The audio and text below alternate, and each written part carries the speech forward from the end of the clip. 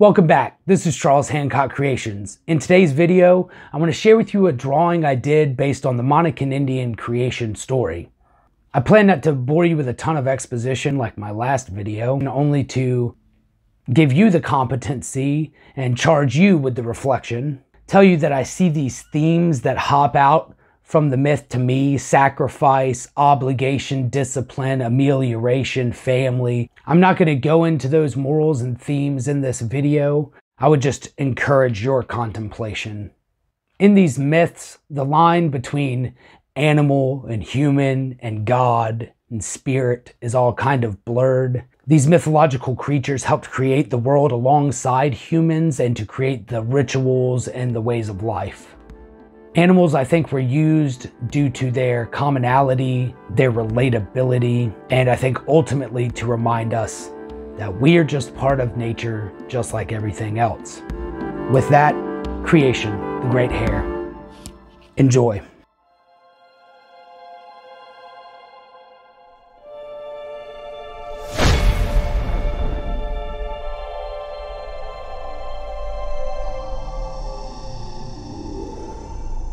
In the beginning, everything was void and dark. There was only massive power, energy, life. EI has the powers of creation and destruction. EI is good and evil, perfect balance.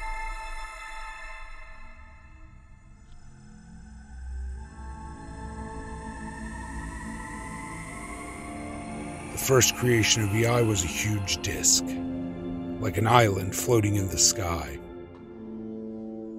Creator made dirt from its own essence and drained its blue blood. When Creator's blood drained, it crashed on the dirt and blue viscera sprayed upward, creating the sky. He called his creation Earth. The disk was dark and became cold. There was only a great tree on the earth, the breath of life. This is how we come to live. These were the days of giants, monsters, and magic. Creator made a giant turtle, and things were good for a time.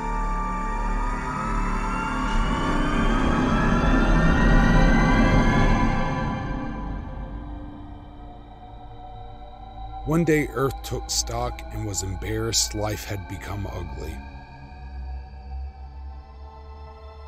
Earth said to Turtle, "This is not the way that life is supposed to be on me." Turtle was made guardian of the South. There was a great tumult.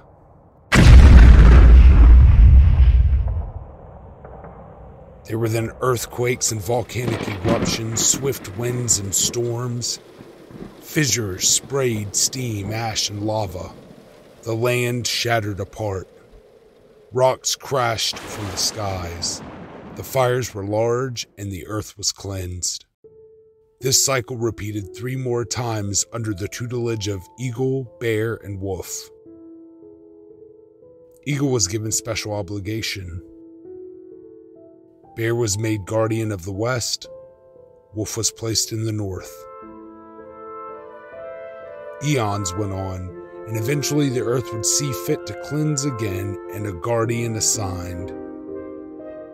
And earth used ice to cleanse. Wind and cold blanketed the earth in ice. She was clean again.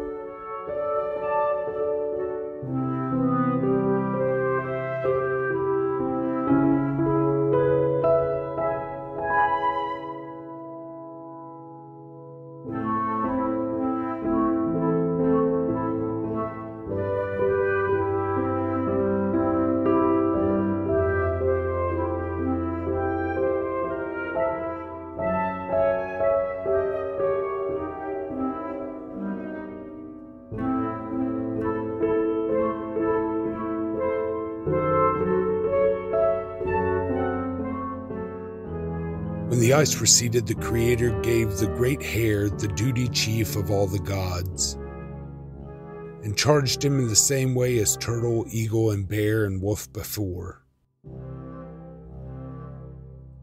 life began again.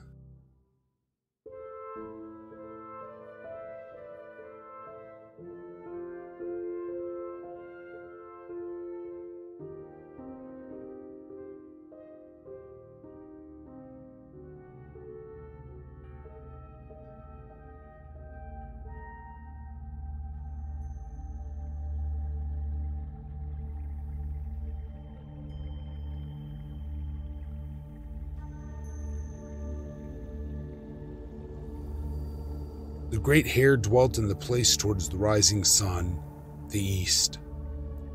The great Hare thought about how he wanted to people the earth. Then others could experience the joys of creation.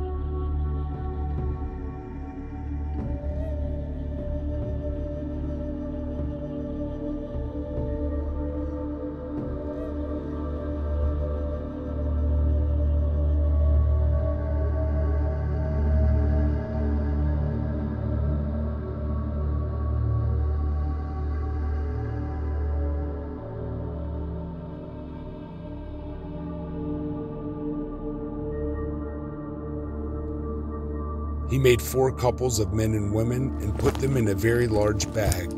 He kept the bag close. They were his cherished creations.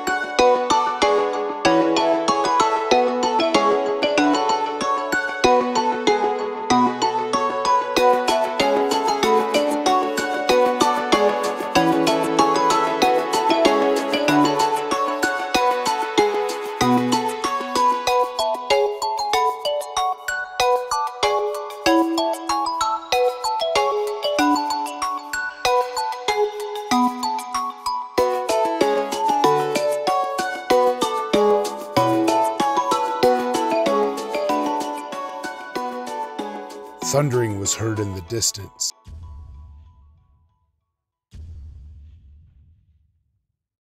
As it continued, the booms became more regular, rhythmic, and louder. Some giants had come to visit Great Hare. When they discovered what was in the bag, they wanted to eat the people for a fine feast. A giant called out, "Meaty morsels they are. Let us try one."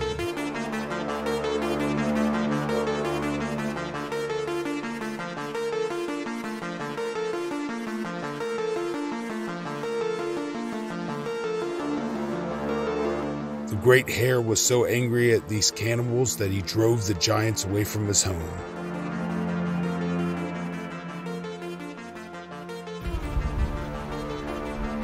The godly Hare went about preparing the waters of the lands and filling it with fish. He made the plants, and then he created a giant deer and placed the deer upon the land to feed on the plants of the land.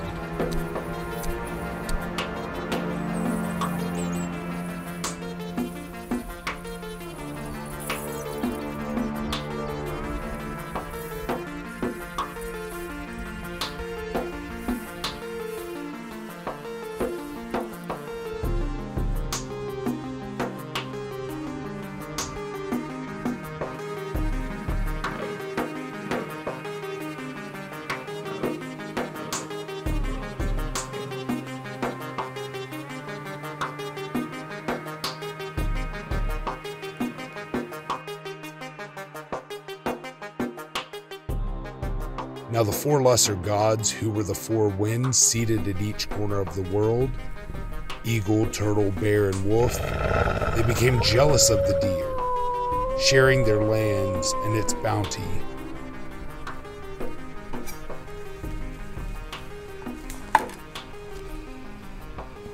They fashioned hunting poles with which they used to kill the great deer.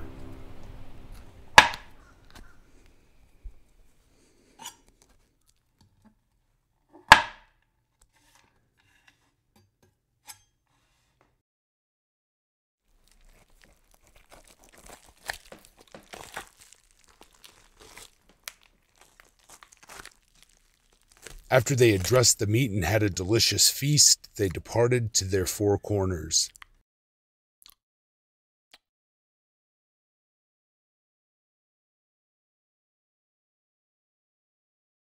When the great hare saw what jealousy had caused, he reached down and took up a tuft of hairs from the slain deer and scattered them all over the earth. Chanting many powerful words, striking his drum and laying charms, he tossed the shaved bits in the air as he danced.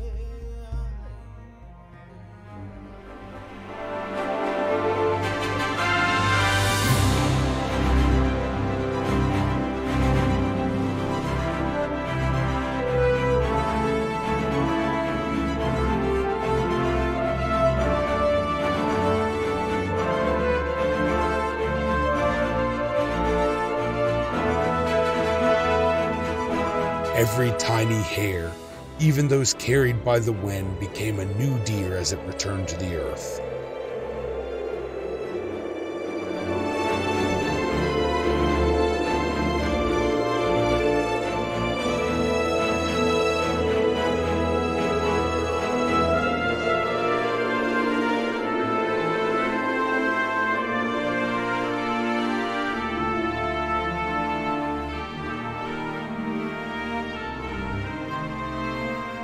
Then the great hare took his bag, which held the men and women, and opened it. He placed a woman and a man upon the earth in one place, and a man and woman in another place. And so the world became filled with so many different kinds of people.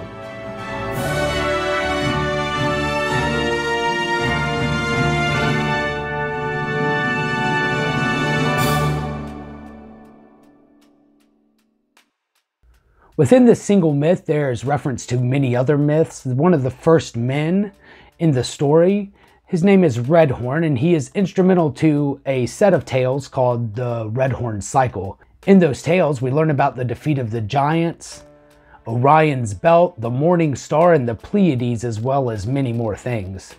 Those myths are considered sacred, so I will probably omit those from this series. Many cultures around the world still tell stories about trickster hares, and they're still predominant here in America. If you take a second and think and look around while you're going through your town, you might be surprised if you don't see some trickster hares. Can you think of some trickster hares? Here are some of my favorites. Brer Rabbit, the Nestle Quick Rabbit, the Trix Rabbit. Hello? What's up, Doc? Bugs Bunny. In person to help you get... And my personal favorite, Roger Rabbit. You saved my life! How can I ever repay you? I would be extremely interested if you happen to take a look around and find some brands, mascots, or logos that reflect our combined heritage, if you will.